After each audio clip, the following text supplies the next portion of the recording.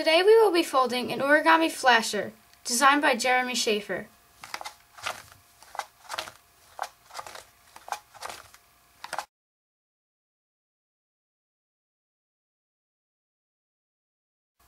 First, we're going to start by folding the paper in half horizontally. So take the top edge and fold it down to the bottom edge.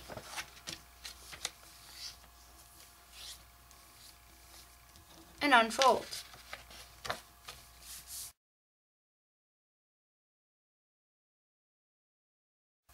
Now we are going to divide the square into fourths.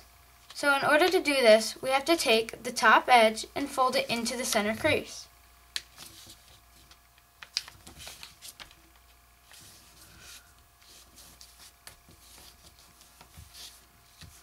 Okay, and then unfold. And now you should have a crease here. Now we take the bottom edge and fold it up to the center crease.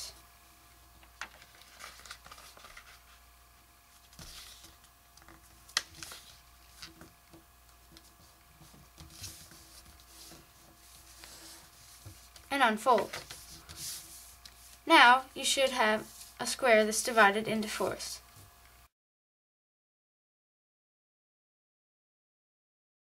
Now we're going to divide the paper into eighths.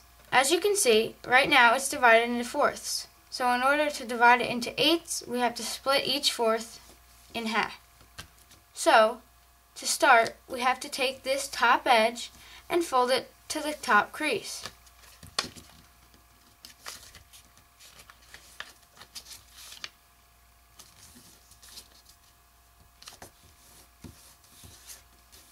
And unfold. And then we take the bottom edge and fold it to the bottom crease.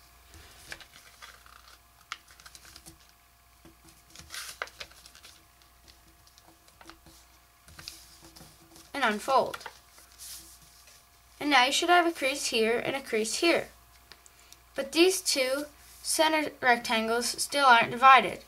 So in order to do that, we have to make sure that this center crease is a mountain fold. So a mountain fold is, if you look at it from the side, it looks like a mountain. So now, to divide these creases, these rectangles, we're going to take this center crease and fold it to the bottom crease.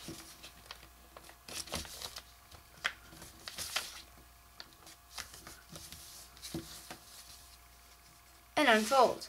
And now you should have a crease right here. Now, to do the other one, we have to do the same thing. We make sure this is a mountain fold, and we fold it to the top crease.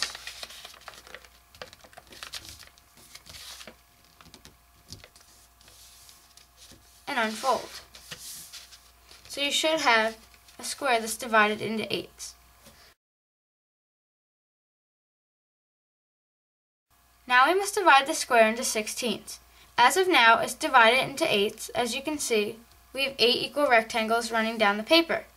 So, in order to divide it into 16ths, we have to do the same thing that we did when we divided it into eighths. So we start by taking this top edge and folding it down to this top crease.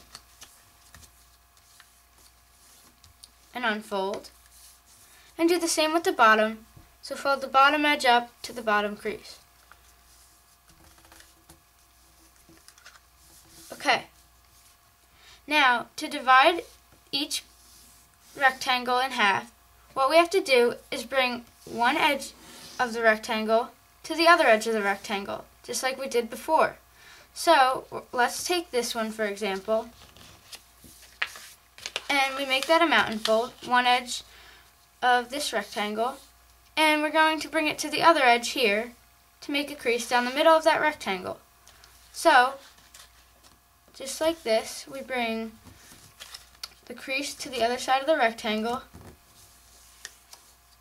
and then we unfold, and we have a crease running down that rectangle. Now you do the same thing with the next one. You make a mountain fold here on one side of the rectangle, and you fold it to the other side of the rectangle.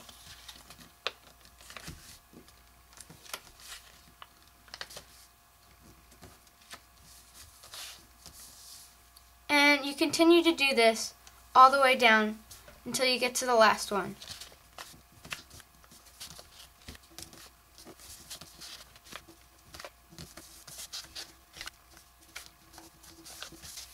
So now, once you have reached the bottom, you should have a square that's divided into 16 equal rectangles.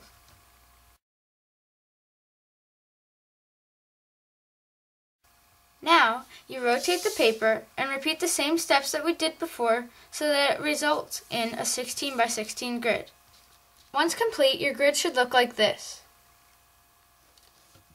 For the rest of the video, I'm going to be using another grid, a 16 by 16 grid that I've prepared without all of the marks in it so that it's easier for you to follow along with.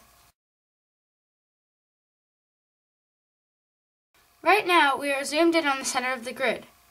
The little plus shows the very center where the two middle creases intersect. So now what we need to do is pinch 4 little creases along that square that I've marked right there. So I'll zoom out so I can show you how to do that. Okay, now it may also help to draw this little square on your paper with the pencil, and then you can erase it later. So in order to do this, you have to locate where the crease would be, and you basically just pick up the paper and give it a little pinch right where that crease is marked. Okay, so now we have a crease right here. So you just do the same thing with all of the other 3 creases.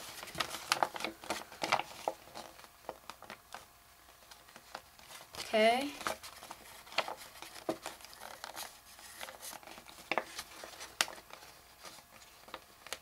Try not to make these creases extra long where they extend past the box, or else you make unnecessary creases that will hurt your model later.